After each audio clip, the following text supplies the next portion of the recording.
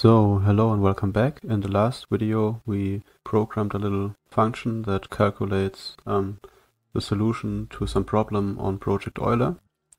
And now in this video, I want to show you how to call functions from C, because I slowly want to make the transition from C. I already recorded this, but there were some issues, so I'm recording this video again, so I already have the solution.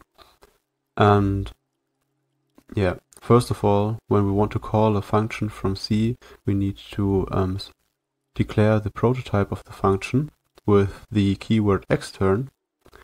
And then after the regular function head, we can specify a custom calling convention if we don't want to use the GCC calling convention. So I decided to use the Microsoft calling convention here.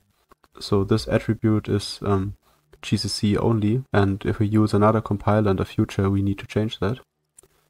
But after that, we can simply use the function as any other regular function in C and pass arguments into there, and also get a result back and so on.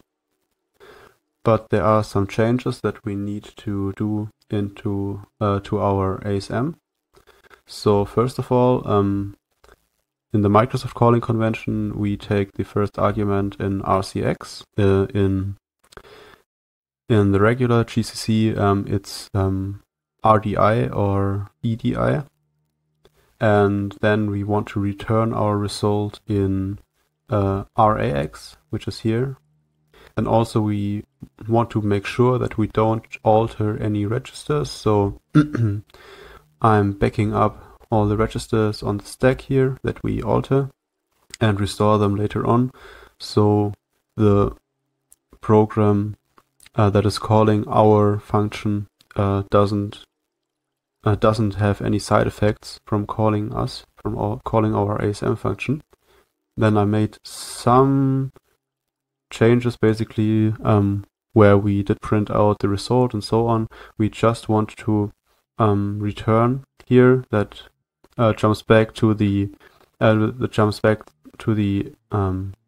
code here, and also we want to pop back the old base pointer, stack base pointer, and of course we want to construct our base pointer first, or our stack frame first. For that, we just push the old base pointer that we restore later to the stack, and then move our current stack pointer, which points to the top of the stack, to our current base pointer, and make that our base pointer.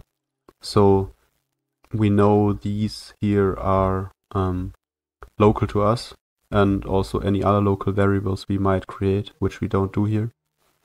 And yeah, so much to that. That's already the changes we did here. I know that's really fast, but I think you can understand if you followed along last time.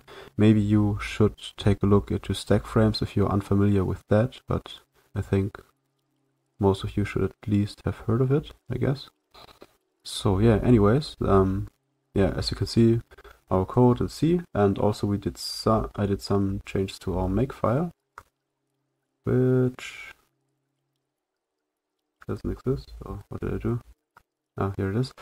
And basically I altered our targets a little bit, because of course we do have two .o files now, which is one the hello world that just needs to be assembled, and then our main O file, which needs to be compiled, but GCC handles the compilation and linking for us, so we can just list it like this. So we can just type main C and then the object file that we want to link, and then our output is the hello world.elf, and I think that's already it. Then, of course, we can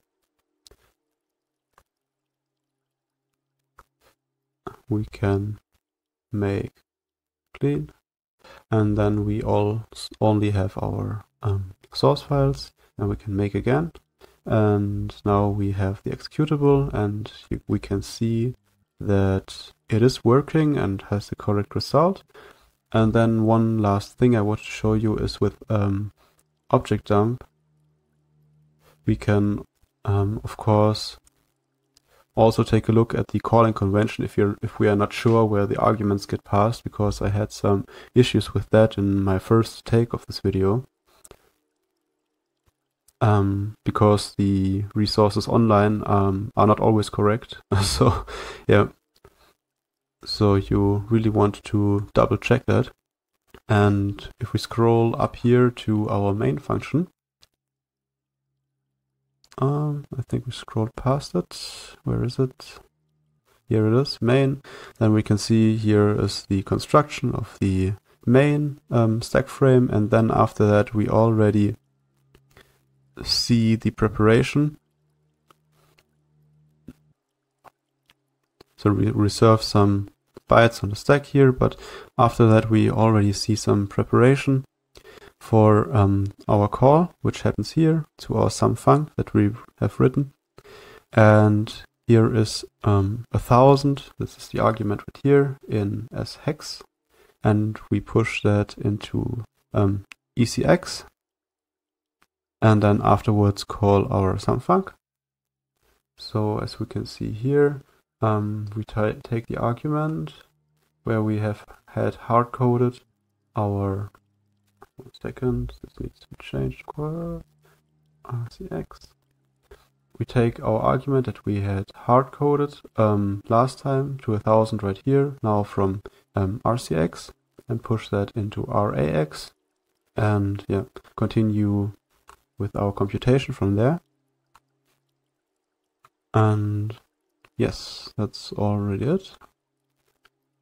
As said, it always makes sense to double check what happens here, because sometimes you might expect that arguments get passed through RDI or maybe through the stack or whatever, but that's not really what happens. So it makes sense to check the disassembly to really make sure this it really happens what you expect to happen. Yeah, and yeah, that should already be it for this video, and from now on I think we will continue with writing more C code. And thank you, and see you next time.